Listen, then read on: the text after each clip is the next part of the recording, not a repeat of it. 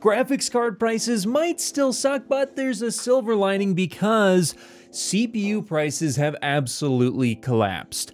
Let's talk about it. Before that, this video is brought to you by VIPCDKdeals.com. CDK Deals is a website dedicated to getting you the best prices on games and software, and right now, you can get a Windows 11 CD key for an insanely low price. Just find the best price and apply my special discount code GPC20 for an additional 30% off. You can also check out securely with PayPal, and once the payment is cleared, you should get access to the code both in your account as well as in your email. In order to activate the new copy of Windows 11, just search Activate under Windows and type in your key. So if you want to learn more, be sure to click the link in the description below. So there I was on the internet looking for some 4th of July sales to see if I could find you guys some good GPU deals, and what do you know?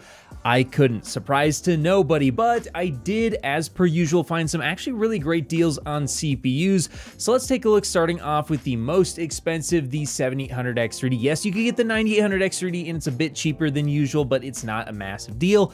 This is actually a pretty good deal, coming in at $369.97, down from the $449 it launched at. If that doesn't have you trampling over your grandmother to grab her credit card and throw it at your monitor, I don't know what will. But in all seriousness, this is actually a pretty good deal and is the lowest that I have personally recalled seeing it. And to get an 8-core Ryzen CPU that you can throw on a modern platform with the 3D cache for what's going to be potentially the second fastest CPU money can buy, well, actually, I think that's a pretty good price, especially when you consider how expensive graphics cards are getting these days.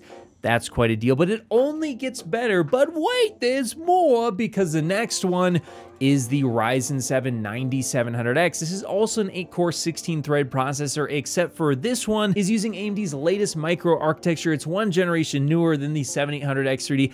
However, it isn't using X3D cache, so there is going to be a bit of a trade-off. You might get a little bit better gaming performance in the 7800X3D, but a little bit better multi-core on this one, and it's down from the $359 to $314.98.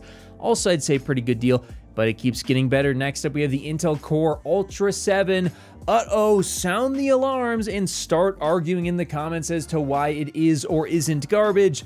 In any case, I think for the price, this is actually a really excellent CPU. $293.99 is 27% off from its $404 list price.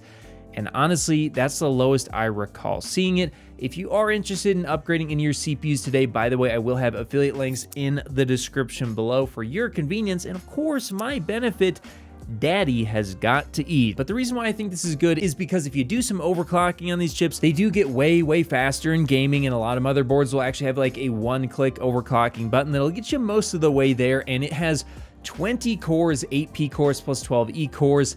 That's a whole lot of multi-core performance for honestly a cheaper price than even the 8 cores we were looking at from AMD. But now we have the Intel Core 12700KF. This is the gift that keeps on giving. I don't know why, but year after year, this thing remains in stock.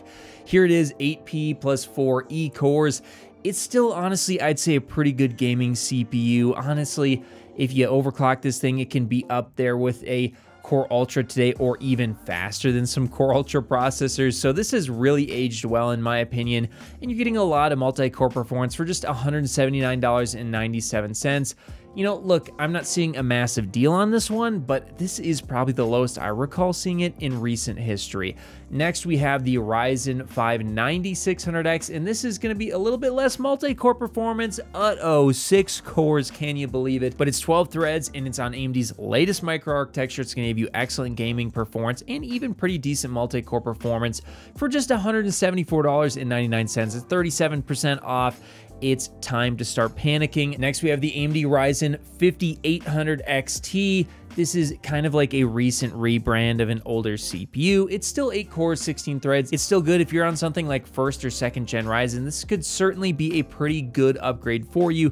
It's just $159. 36% off from its $249 list price. Then we have the 5600, basically a 6-core variant coming in at $139.99, 30% off from the $199 it was listed at. Then we have the Intel Core i5 12600KF, once again, the gift that keeps on giving, down to just $128.97. 12th gen will never die. This is such a great price for honestly a really good 6P core plus 4E core type of design here.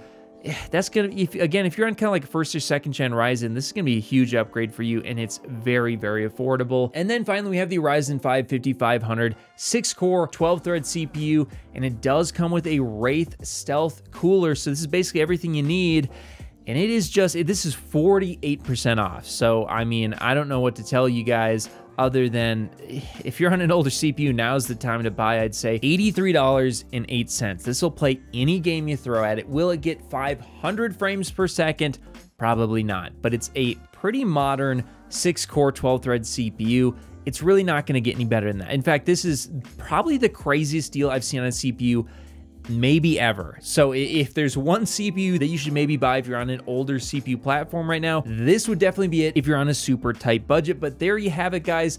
There's the best deals that I've seen on CPUs this year. I mean, 48% drop in price. That is an absolute collapse in CPU pricing, and there's a lot of options on the market today. Again, I'll have affiliate links in the description below that give you some really, really crazy deals. If you're looking to upgrade something right now, I would say wait on the GPUs for maybe RTX 50 Super or maybe AMD's next generation GPUs. And in the meantime, now's a great time to upgrade your CPU platform, as CPUs and motherboards and RAM are all very, very affordable, making it an excellent time to refresh your system. But hey, that's just what I think. Do you think it's a good time to buy a new CPU, or do you think you should still wait on that as well? Let me know your guys' thoughts in the comments below, and of course, I'll see you in the next video. If you made it to the end of the video, be sure to drop a like. Every time you do so, AMD and NVIDIA release new GPUs. Also, if you want to see more, check out one of these related videos. You won't be disappointed.